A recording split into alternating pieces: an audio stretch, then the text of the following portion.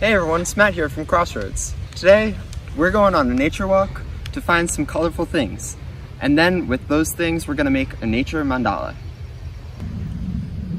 Before you head on your nature walk, you're gonna need a few things. You need something to collect your items in. I suggest a paper bag if you have one. That way you can color your colors right onto it. But anything will work. And then you also need something to color with. Markers, crayons, colored pencils, they all work the same. What you're gonna do, you're gonna just color little squares on your paper bag. And then once they're all colored in, you're gonna go out into nature and find something that maybe matches this color green, or if you can find something this color red, and then you throw it in your bag, and when you get back, we'll do something really cool with it.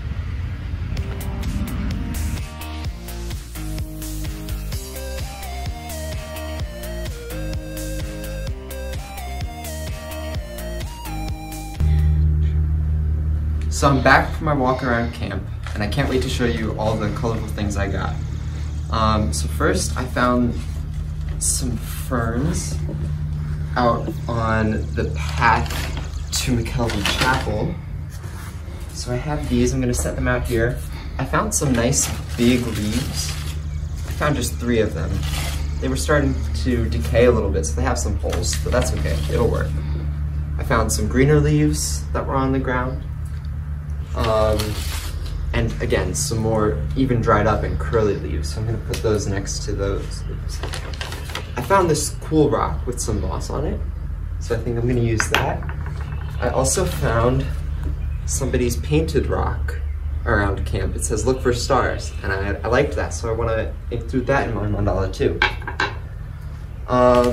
And I also found these yellow leaves on the path down to Evergreen. So I will put those out over here.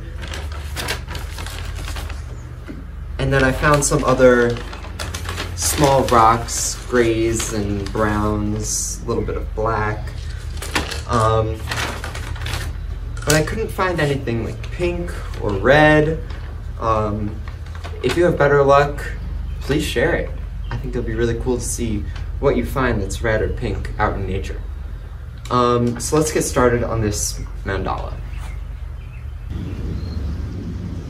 The word mandala is Sanskrit for circle. So what we're gonna do is we're going to put these items in some sort of circle within a pattern.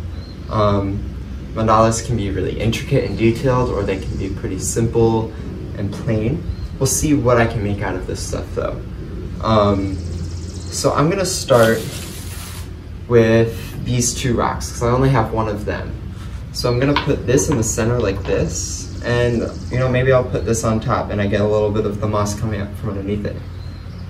And then maybe I take these 3 leaves and I put them coming out through here like this. And maybe these yellow leaves can fill in the gaps between some of them.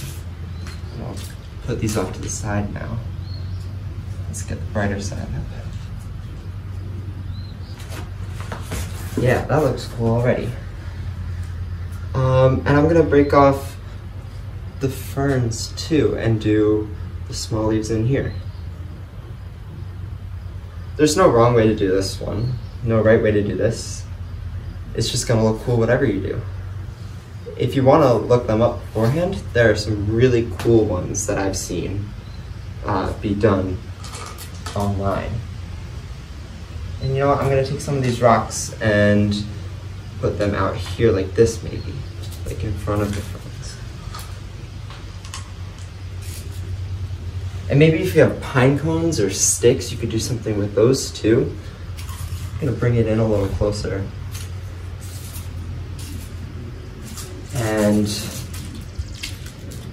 I'll try to layer some of these greens on top of here. Yeah, that's cool. I like this. I'm proud of this one.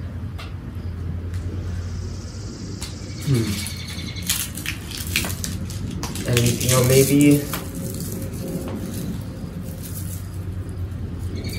we just have like crumbs out here. Who knows?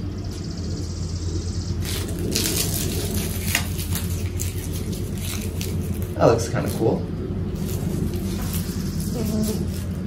Mandalas normally have some sort of symmetry to them. So that would mean basically if I draw a line anywhere throughout here, both sides are gonna look the same. You don't have to make it look the same though. Do whatever you want. It's just gonna look cool.